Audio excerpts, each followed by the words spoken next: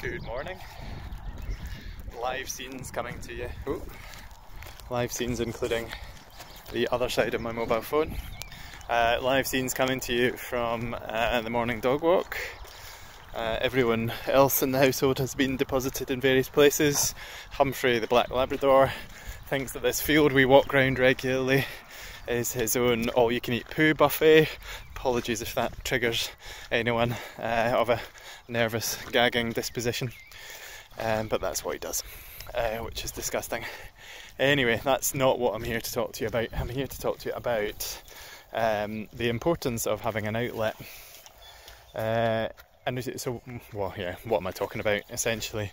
So actually it goes back to some thoughts about something in stress and resilience theory, about the stress bucket. You may or may not have come across this before, and it's all about stress management, essentially, and how you can bounce back a little bit easier, how you can manage stress.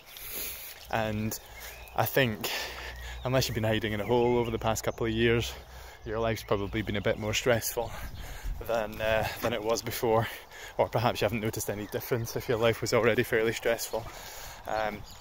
But essentially the stress bucket model is a bit of a crude model, but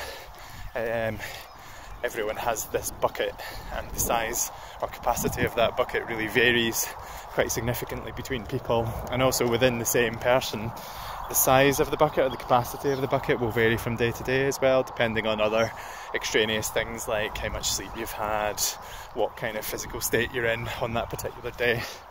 So that bucket, or whatever you want to imagine, if you don't like the word bucket, because I keep saying it and I'm not sure I like it, whatever receptacle you're imagining right now, that's the amount of stress that you can manage for that day. So you have an input and you have an output. So yeah, bucket's probably not the best analogy, because I think if my bucket has a leak in it, then I'm not very happy. So you'll have an input, and that's where your stress is coming from. So whatever stresses and strains you're facing from the day go into the bucket. When you reach the top of that bucket and it starts to overflow, then that's you getting to the point of overwhelm. Okay, we obviously want to avoid that happening if we can.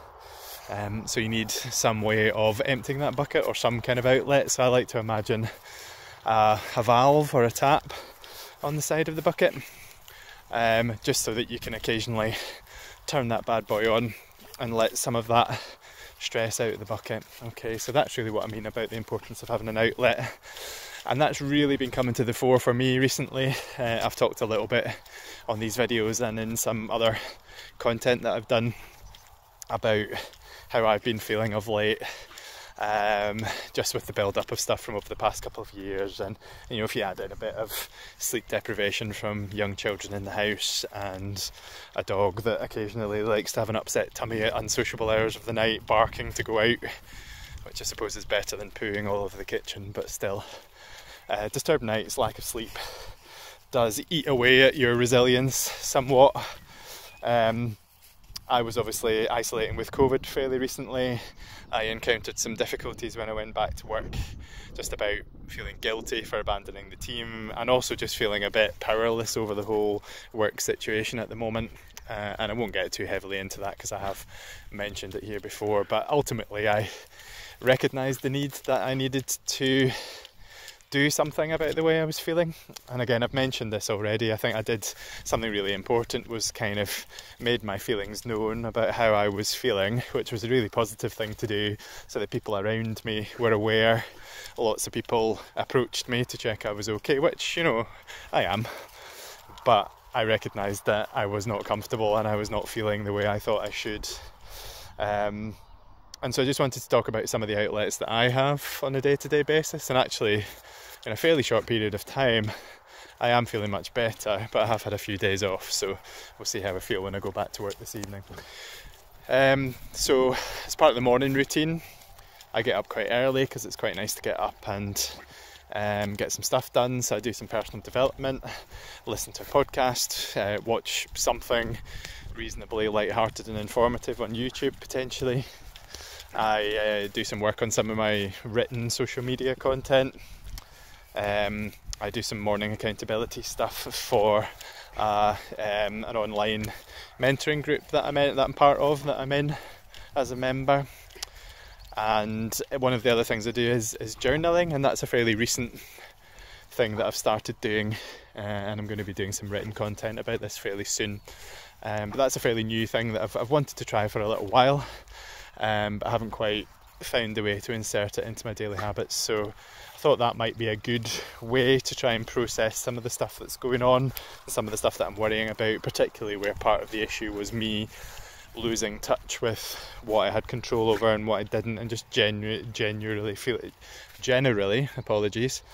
just feeling a bit lost with it all, really, not sure what to do next, feeling weight of expectation. So the journaling habit, early days, and I'll maybe talk a bit more about journaling when I've been doing it for a bit longer. But that's been good so far. That gives me a bit of an outlet. So I get up in the morning and I have some prompts about what challenges might I face that day and how might I combat them. What one thing do I need to get done that day, and what's the other thing? What am I grateful for? And then check in midday, quick prompt, what's worrying me and how can I decatastrophize that? How can I how can I sort of recognise what I can control?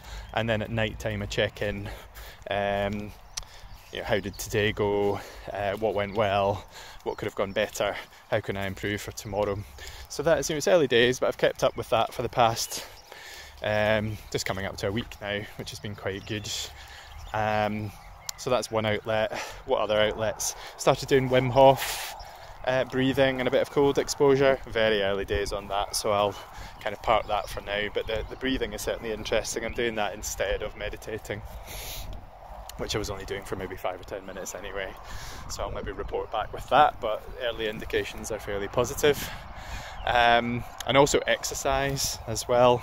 So I have a pretty good habit that's been up and running for the past 2 or 3 years now, maybe.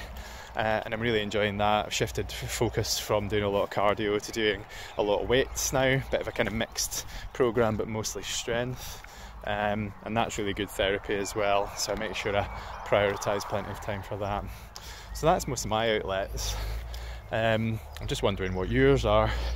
Actually, do you even think of them as outlets? Maybe just have a pause now, have a think what you do on a daily basis that makes you feel good, what could be regarded as an outlet, and if you feel up for sharing, you can either post in the comments under the video or go to one of the social media pages and share it with me there, or send me a private message or email. And as I learned the other day, some people are watching and not subscribing, so if you subscribe you can see whatever stuff I've been recording and posting on here, and also if you go to the link tree you can see where I post some other stuff as well, and if it's of interest let me know and I will catch up with you all soon.